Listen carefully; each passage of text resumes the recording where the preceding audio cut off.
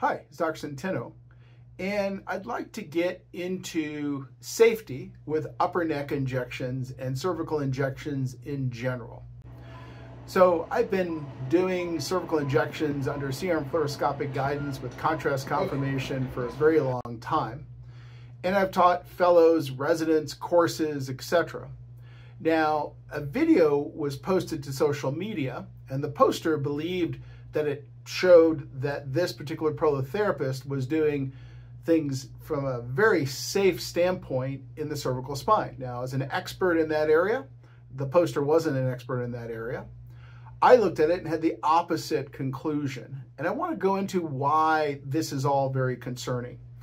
So the first thing we're going to see here is over here, and it shows a cervical injection being done with a mini C.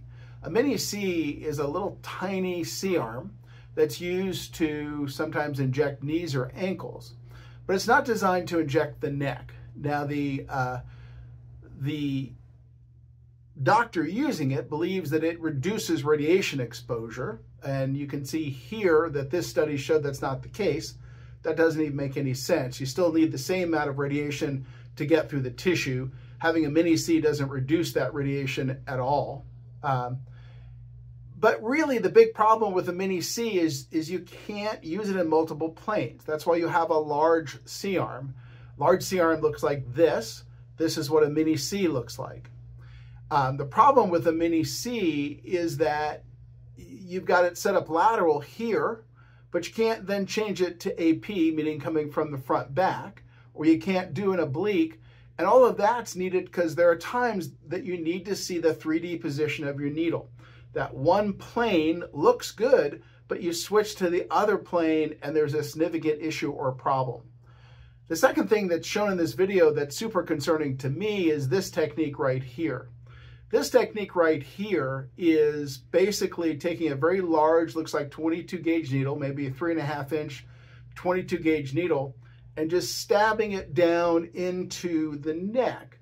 Now, these are the points that are trying to be hit here. They're points along the bone. It's not a facet injection technique. There's no facets being injected. You're just peppering the bone. And that's a standard prolotherapy technique, and it can be very helpful at times. But doing it this way is something that I would advise our fellows against for sure, because the problem is that if you miss your bony target towards the midline, you're going into the spinal canal, and you've got really no way to know that you might have tweaked the spinal cord, because you're only having to go maybe a centimeter deeper, and that's a long needle. Or if you go too far laterally, you can hit the vertebral artery running along the side, or you could also hit an exiting nerve root.